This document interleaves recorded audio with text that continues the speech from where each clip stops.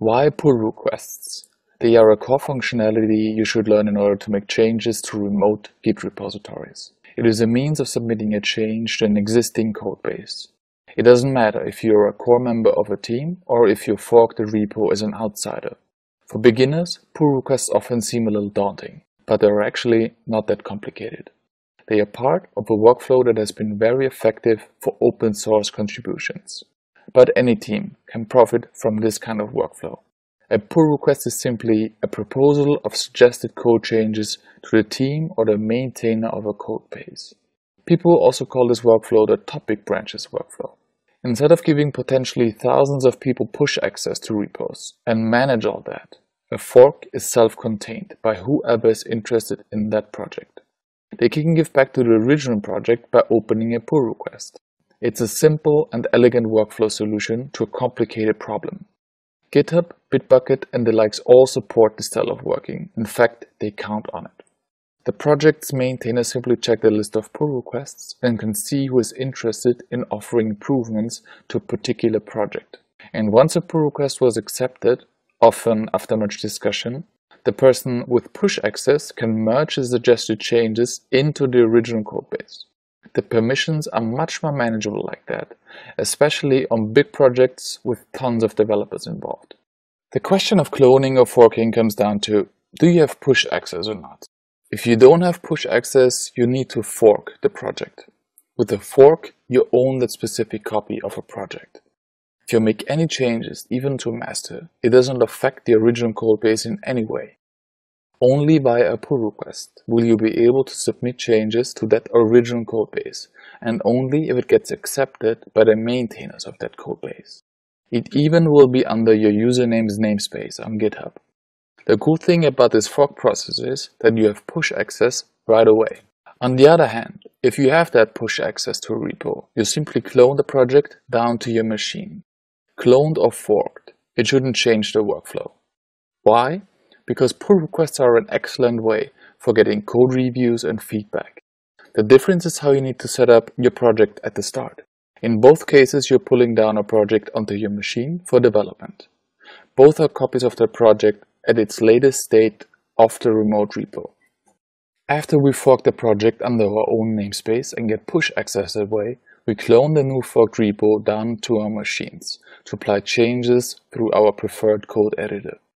With the project locally cloned, we just need to create a topic branch and apply our changes on it. After we're finished with our work, we need to push the new branch that includes the changes up to our forked repo before we can create a pull request.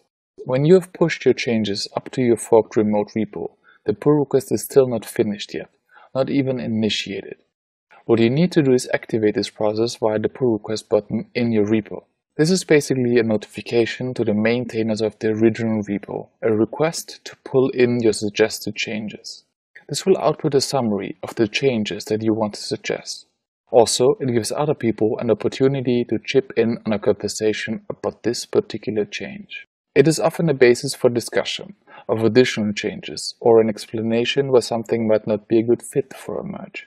No rocket science really, but maybe a bit intimidating at first. If you are asked to supply additional changes via new commits, you simply work some more on your already used topic branch. Then again, you push your work up to your remote branch. You thereby update the pull request automatically, but don't forget to ping the person who can merge in your work. In the pull request, you, the maintainers of the project, and possibly the public, will be able to see the diffs this pull request would introduce. It's a diff from the master branch in the original codebase and your suggested code changes in your topic branch from your forked repo. After the pull request has been merged, you're given the option to delete the remote branch you were working on. Your local branch from that pull request will be unaffected by that and will still be on your machine until you delete it as well. Why not work directly on the master branch? Simple. You push your changes up to your forked repo via focused topic branch because it can be easier merged in that way, if no merge conflicts arise, of course. Also, if you would do this work directly on a master branch and your suggested changes would be rejected, You'd end up with obsolete work lying around on master, and you would need to rewind your work on that branch. What about commit messages? If you have a good, detailed commit message, you might not need to add additional information when you open the pull request. But you have the option to. If needed, make good use of it. Keep in mind that cryptic descriptions might not work in your favor. There's one question left. How do I update my fork with the changes from the original repo? You will need to add the original repo as a remote upstream repo. That way you can fetch and pull any changes into your fork to stay up to date. That will keep your fork synchronized, and you can build new stuff on top of the original repo without falling behind or needing to fork the project over and over again.